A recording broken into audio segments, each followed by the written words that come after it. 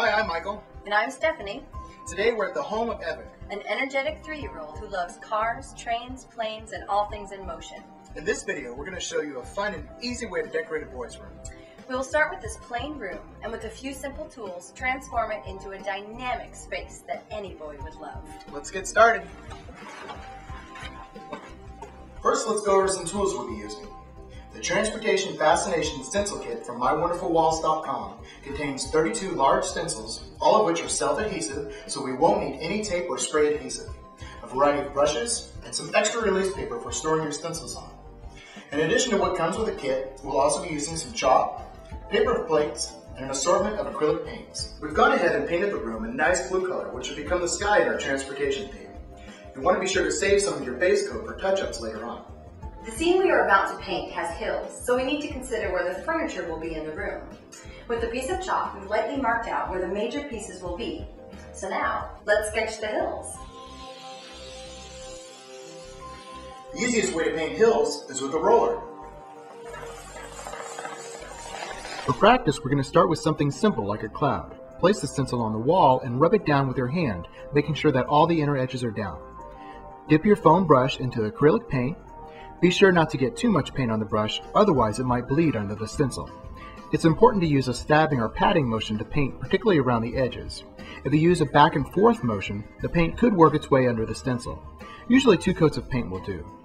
You can use a hairdryer to speed things up. Once the paint is semi-dry, remove the stencil. It's that easy. Now that we've practiced with the cloud, we're going to start with the train and bridge, which is our focal point, and we're going to work our way out from there. When placing a stencil, hold it by the top edge, keeping it taut. This will help it lie flat when you place it on the wall.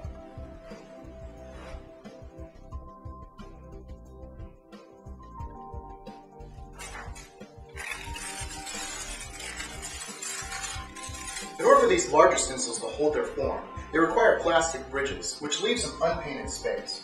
So when you're done, just come back and paint them in. You can cut the stencils to bring them closer together and paint them at the same time. Now let's fill in the rest of the scene.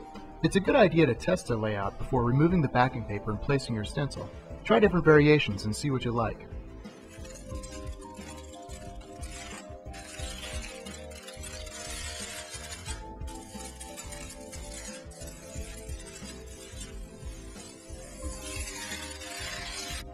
You can create depth in a scene by layering elements, such as painting this balloon in front of the cloud.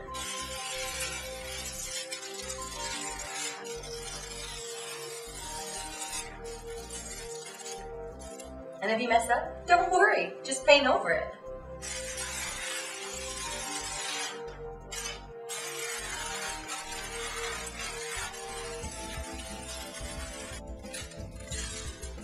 And here it is, colorful, dynamic, and fun. We have completely transformed this room in a single weekend. We hope this quick and easy method has inspired you to paint your boy's room. And remember, at MyWonderfulWalls.com, we make it easy for your walls to be wonderful.